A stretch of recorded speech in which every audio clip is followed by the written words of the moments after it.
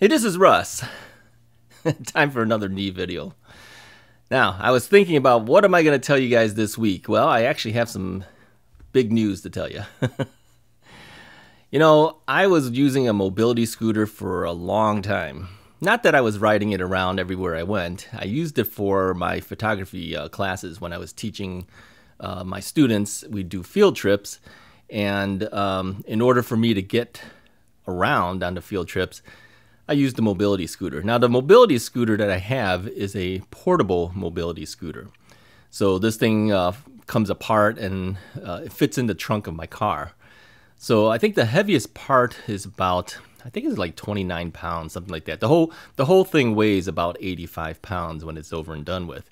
And I actually have two batteries for it too, so I can go further if I needed to. So anyways, I've kept this mobility scooter in the trunk of my car for years.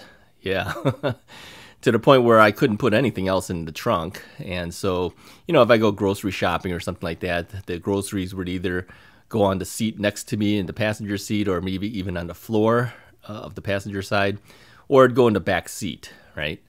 So I'm just not used to opening that trunk unless I'm going to use it for the mobility scooter. Okay, there was a time actually too, I'll put a link to the video here, where I actually fell outside of Costco. It was the first time I felt comfortable enough to go, I think it was the first time, felt comfortable enough to go to Costco, and I took my own scooter. The Costco scooters are the slowest things in the world. Let me say that.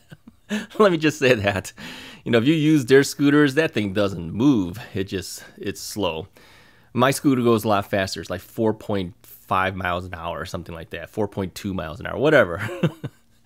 And so I took my own scooter out and I used it at Costco. And so when I was over and done with, I was putting it back in the trunk of my car. And keep in mind too that my knee was still pretty bad. It wasn't perfect condition.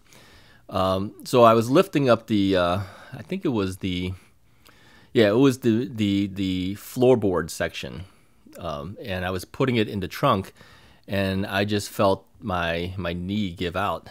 I just didn't have the strength to hold myself up. So I knew I was falling down with this scooter.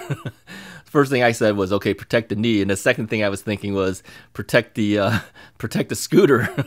So I fell backwards, landed on my butt, and the scooter didn't have any damage because it kind of landed on me. No damage to the knee, but I felt really bad. And the interesting thing was nobody got up to help me. I mean, I was in the parking lot, in the handicap parking lot section, and there was people directly behind me and some other people around, but not a single person got up to help me. But eventually, one of the Costco employees saw me. He came running over to help me up, and then my wife saw me too, because she was putting away the shopping cart. To put it in the little shopping cart corral, and she was coming back. So they both helped me to get up. So that was my first experience on the scooter again after the knee replacement. So I don't know, it was several months after the knee replacement, but I still had issues, right? So anyways, the scooter has been sitting in the trunk of my car for a long, long time. And so today I decided it was time to get it out of there. Yeah, to me, that's a major milestone because I kind of made sure that the scooter was always around in case I ever needed it. If we went shopping somewhere, I didn't feel like I could walk it or something, at least I have something to fall back on. I actually did use it once.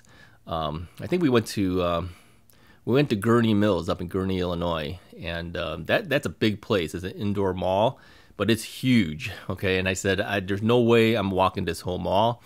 So I took the scooter out, and then my wife was walking, and I just scootered it. So having it there has always been like a good crutch for me, just in case I ever needed it. So today, taking it out was a big milestone. That was basically me saying that my knees are probably good enough that I don't need this in there as an emergency thing. Now, it's not like I'll never use it again, because I know that if we go someplace that's far and a lot of walking, I probably will pull it back out and use it, because it's just easier, all right? So I just want to let you guys know that, it is a big milestone for me to get that thing out of my trunk. So let me show you a picture of my trunk so you can see how clean it is now.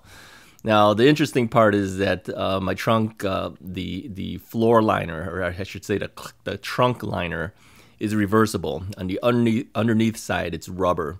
So I had always had it on the rubber side so that the wheels and everything, if it got dirty, it wouldn't be dirty on the carpet part of it.